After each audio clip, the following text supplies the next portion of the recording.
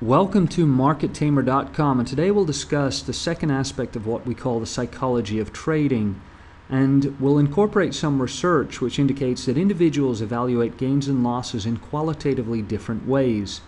In short, we're not quite as rational as we might think we are.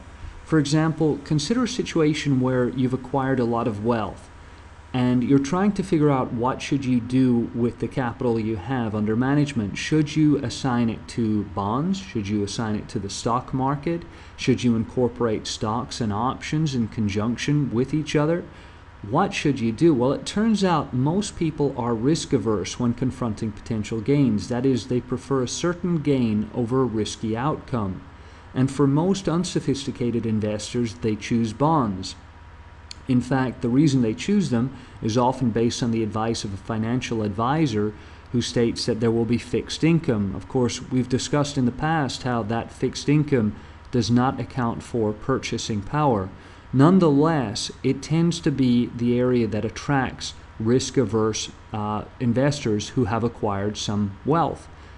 Obviously, we've talked about this in class, that there are ways in the stock market to mitigate risk and still produce some very handsome returns.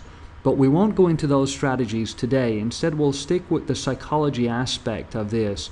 And now we'll consider something separate. Consider a situation where somebody has lost a lot of wealth. Well, in this case, it turns out that people tend to be risk-seeking when dealing with potential losses. That is, they prefer a risky outcome over a certain loss. Now, a manifestation of this is, for example, in lottery revenues right now. A lot of people have lost a lot of money in the past year and a half, and it turns out that lottery revenues for states across the country are soaring as a result. In short, people are willing to be more risky. That is, they're risk-seeking at this point in time, hoping that potentially a bet on a lottery ticket will pay off, even though in the past, when they had greater wealth, that would not have been an option that would have attracted them.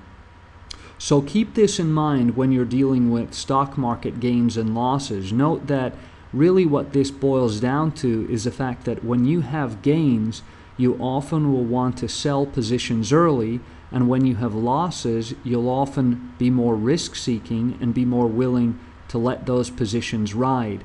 And of course, this is absolutely contrary to what you should be doing. That is, when you have losses, it's often good to cut them early, and when you have gains, it's often best to stick with them.